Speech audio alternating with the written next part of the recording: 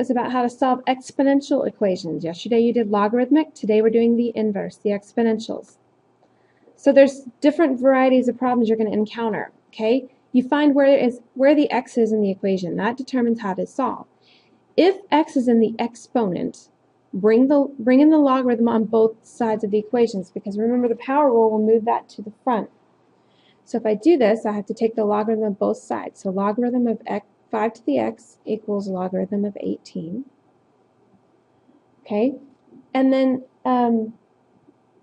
remember the power rule will move that x to the front. So I have x times the log of 5 equals the log of 18.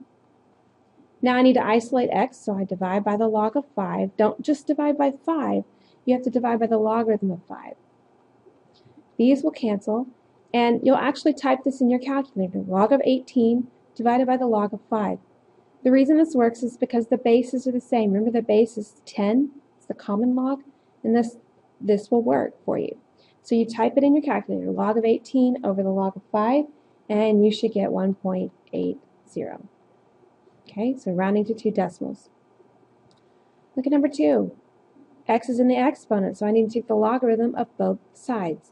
So the logarithm of 3 raised to the 2x minus 1 power equals the logarithm of 3.96. Power rule is going to move this guy out. The logarithm of 3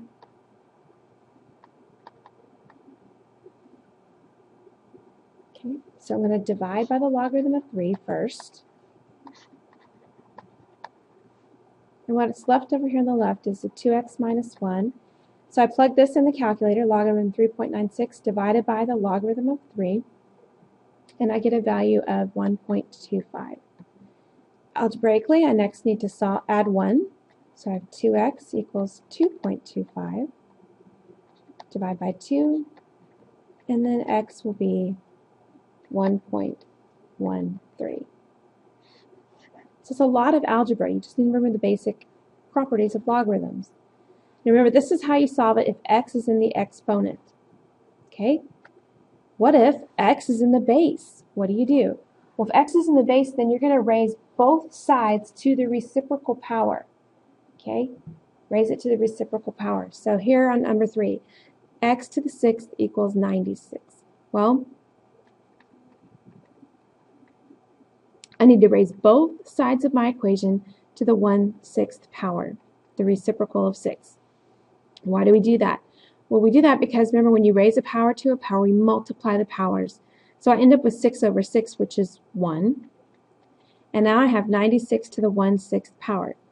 Now, that is, you can type that in your calculator. Remember, that's like the 6th root of 96. Now, don't worry about typing this in your calculator. You can type the exponent as a fraction. So type in 96, little caret, and write this as a fraction. All right? When you do that, you will get 2.14. All right? Okay, number 4. What if x is in the exponent? Well, at first glance, this is not in the exponent, but it's a logarithm, so I need to swirl it, right? So I get x to the 6.3 power equals 47. Okay, now we're back to what we said. We got to take the logarithm of both sides.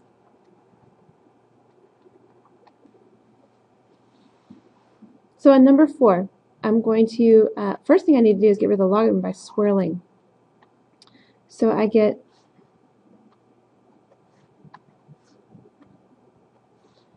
x raised to 6.3 power equals 47. Now, we said to multiply by the reciprocal of 6.3. Now, we are not going to mix decimals and fractions, so we're going to convert our decimal to a fraction. Now, remember what this is. This is 6 3/10, right? So if I 3/10, it would be 63/10. So I'm just going to move it over. If you know this is 3/10, then that's your denominator, tenths. So 63/10 is your fraction. So x to the 63/10, okay, I've got to multiply by its reciprocal, so 10/63 equals 47 raised to the 10/63 power. On the left, this cancels, it's just x to the first power, which is my goal. On the right, I plug this in the calculator, 47 to the 10/63 power. And when you do that, you get 1.84. Okay? If you need to look back at number 3, just rewind the video just a smidge. It'll be there. Now the third type of problem is dealing with the volume of a sphere. That's knowing this equation right here. Okay, I'll give you this equation. You just need to know how to utilize it. So volume is 4/3 pi r cubed. So the problems will give you the volume, and you have to undo it and find the radius. So like on number 5, I'm going to set the 12 equal to 4/3 pi r cubed. All right, so the first thing I would want to do is isolate this r. Okay, so what I'm going to do is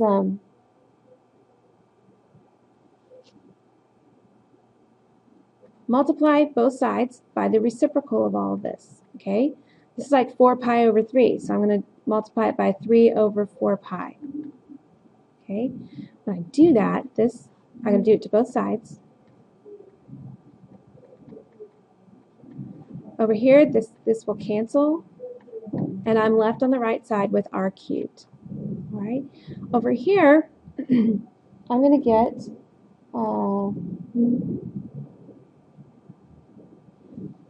plug this in my calculator. Okay, I'm going to get if you multiply it, you get 36 over 4 pi, which is 9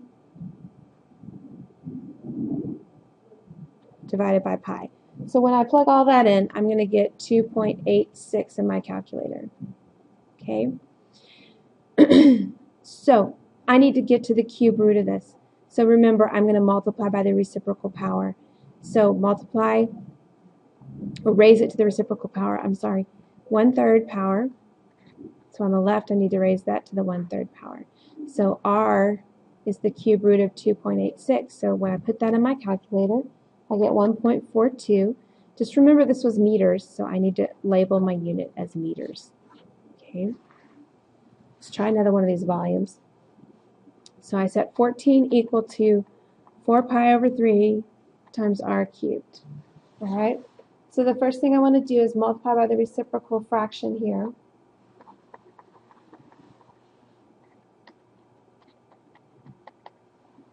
Right, that will take care of this fraction and leave me with r cubed on the right side of my equation. On the left side, all right, plug this in your calculator. When you do, if you do it correctly, you should end up with 3.34.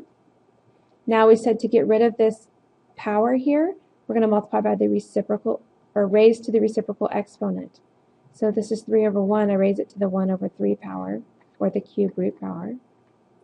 So r will equal, when I type this in my calculator, the cube root of 3.34 is 1.5. And remember, your unit is inches. Okay. So we're starting with the volume and working backwards to find our radius. Okay. Okay, I want you to try this one. If you don't have a fancy calculator, that's okay. You can do the best you can, and when you get to class, you can use one of mine. Good luck and see you in class.